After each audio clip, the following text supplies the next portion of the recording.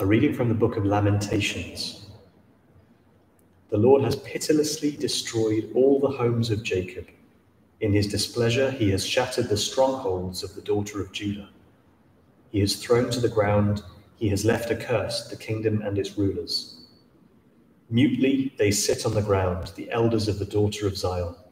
They have put dust on their heads and wrapped themselves in sackcloth. The virgins of Jerusalem hang their heads down to the ground. My eyes wasted away with weeping, my entrails shuddered, my liver spilled on the ground at the ruin of the daughters of my people, as children, mere infants, fainted in the squares of the citadel. They kept saying to their mothers, "Where is the bread?" as they fainted like wounded men in the squares of the city, as they poured out their souls on their mothers' breasts. How can I describe you? To what compare you, daughter of Jerusalem? Who can rescue and comfort you, virgin daughter of Zion? For huge as the sea is your affliction. Who can possibly cure you? The visions your prophets had on your behalf were delusive tinsel things. They never pointed out your sin to ward off your exile. The visions they proffered you were false, fallacious, misleading. Cry aloud then to the Lord, groan, daughter of Zion. Let your tears flow like a torrent day and night. Give yourself no relief, grant your eyes no rest. Up, cry out in the night time, in the early hours of darkness.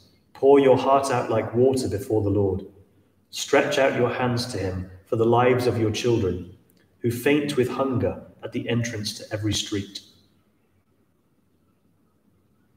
The word of the Lord. Thanks be to God. Do not forget your poor servants forever.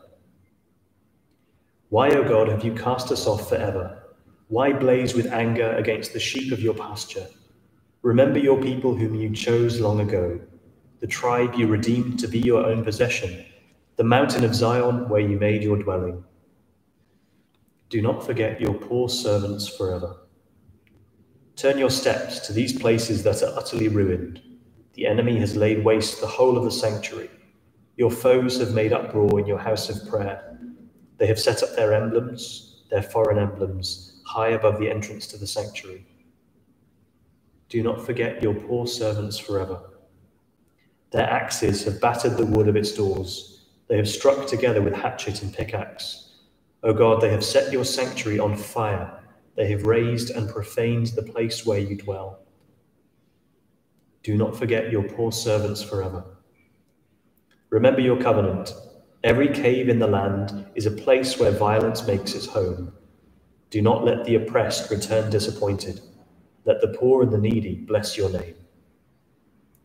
Do not forget your poor servants forever.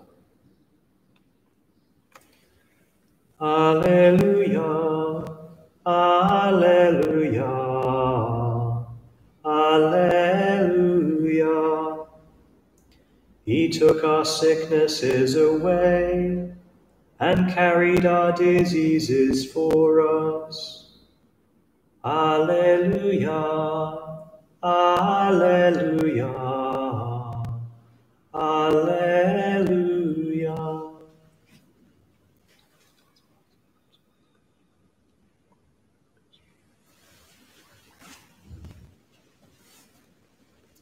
The Lord be with you. A reading from the Holy Gospel according to Matthew. Glory to you, O Lord. When Jesus went into Capernaum, a centurion came up and pleaded with him. "Sir," he said, "my servant is lying at home paralyzed and in great pain." "I will come myself and cure him," said Jesus. The centurion replied, "Sir, I am not worthy to have you under my roof. Just give the word, and my servant will be cured. For I am under authority myself and have soldiers under me. And I say to one man, 'Go,' and he goes. To another, 'Come here,' and he comes. To my servant, 'Do this,' and he does it." When Jesus heard this, he was astonished and said to those following him, "I tell you solemnly, nowhere in Israel have I found faith like this. And I tell you that many will come from east and west to take their places with Abraham and Isaac and Jacob at the feast in the kingdom of heaven. But the subjects of the kingdom will be turned out into the dark, where there will be weeping and grinding of teeth. And to the centurion, Jesus said, "Go back then. You have believed, so let this be done for you." And the servant was cured at that moment. And going into Peter's house, Jesus found Peter's mother-in-law in bed with fever. He touched her hand, and the fever left her, and she got up and began to wait on him. That evening they brought him many who were possessed by devils. He cast out the spirits with a word and cured all who were sick. This was to fulfill the prophecy of Isaiah. He took our sicknesses away and carried our diseases for us. The Gospel of the Lord. Praise to you, Lord Jesus Christ.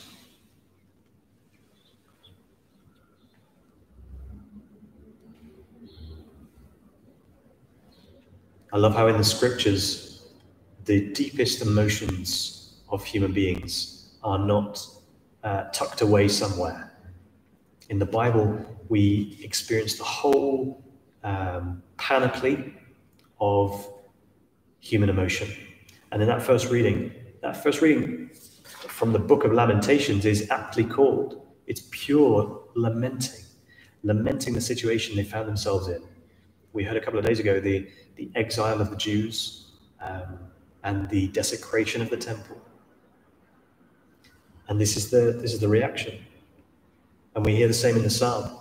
The reaction of the Jews to the place where God dwells is being desecrated. Do we hear that? O God, they have set your sanctuary on fire. They have razed and profaned the place where you dwell.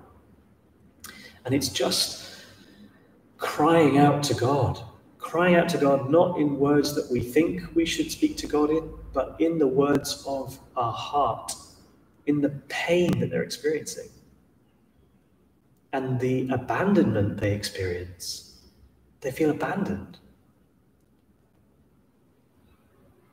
Wherever we're at, the scripture tells us, give that to the Lord. Tell that to the Lord.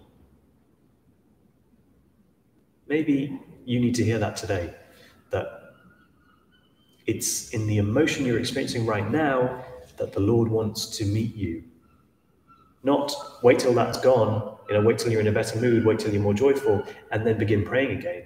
That's not what the scriptures tell us. But that we lament to God, and it's a very appropriate prayer sometimes. What's God's answer to that? Jesus Christ. In the gospel, he says, I will come myself and cure him, said Jesus. I will come myself into that pain, into that lamenting, into your sinfulness, into your brokenness, says Jesus to humanity. That's how the Lord wants to respond to our questions. Not with a solution or with an equation that fits or a one-liner, but with his only Son. I will come myself and cure him. So we open our hearts to the healing the Lord wants to bring into our lives personally and to the world that we're in at the moment, so in need of the love and the mercy of Jesus Christ.